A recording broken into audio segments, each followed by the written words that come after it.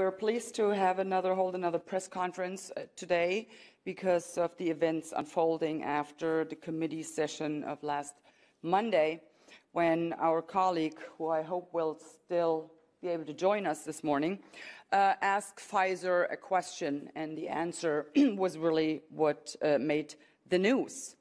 Put in a nutshell, the cat is out of the bag. It was a gigantic lie, what they told us, that these vaccines would prevent you catching this virus or would prevent transmission. Well, none of that was true, as it turns out. And based on that lie, all of the mandates, all of the lockdowns, all of the non-pharmaceutical measures as wearing masks, staying at home, curfews, all of that was based on that gigantic lie.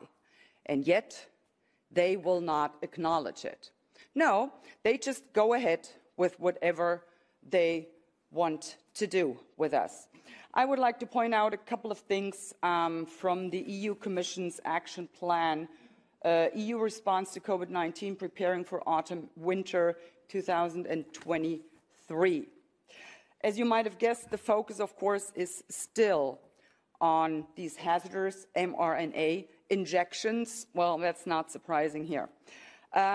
They would like to implement and coordinate effective communication initiatives and strategies to promote uptake of additional injections and complete the primary series of those who have not even begun yet, the unvaccinated.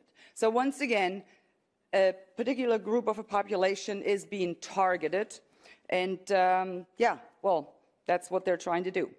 They would like to increase vaccine confidence by debunking mis- and disinformation.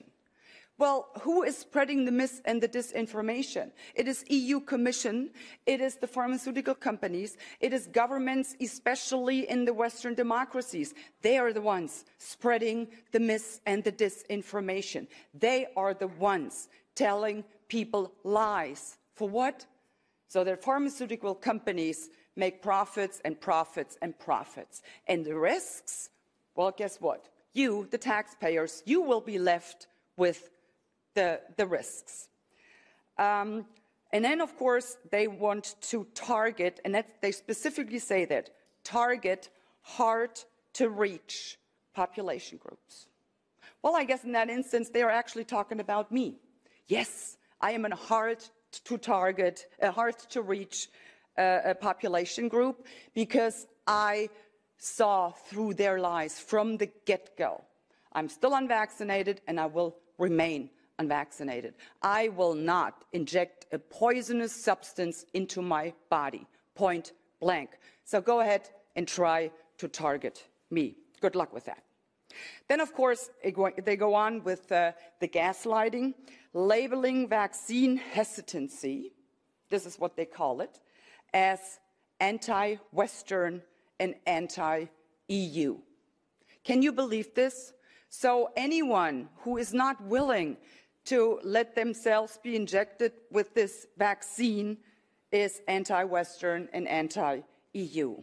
No, ladies and gentlemen, let's be clear about this.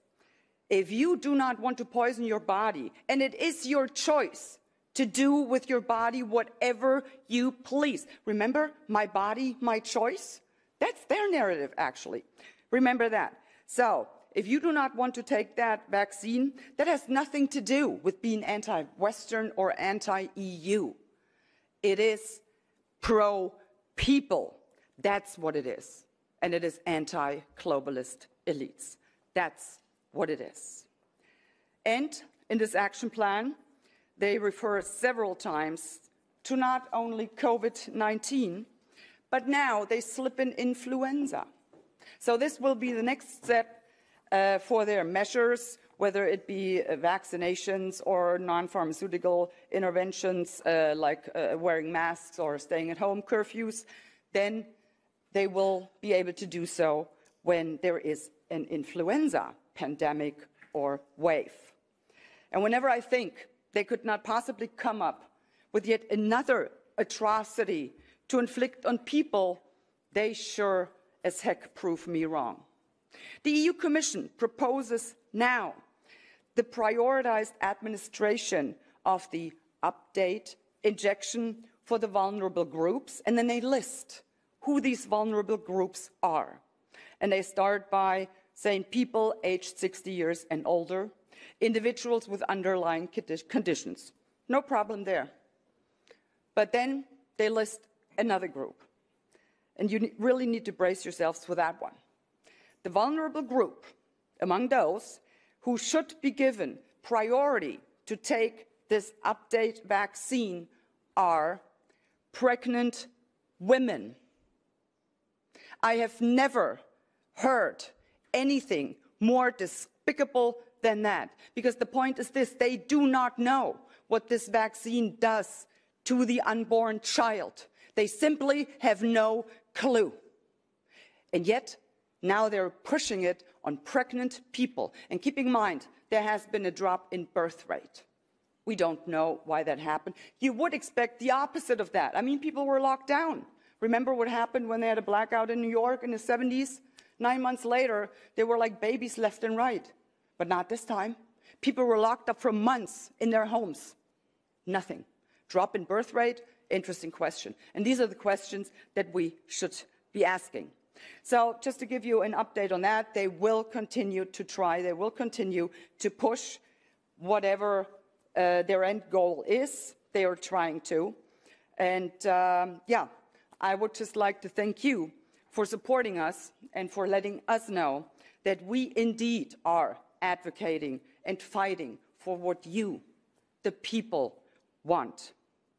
These globalists and their puppets are but a few people with no regard for you, for the people.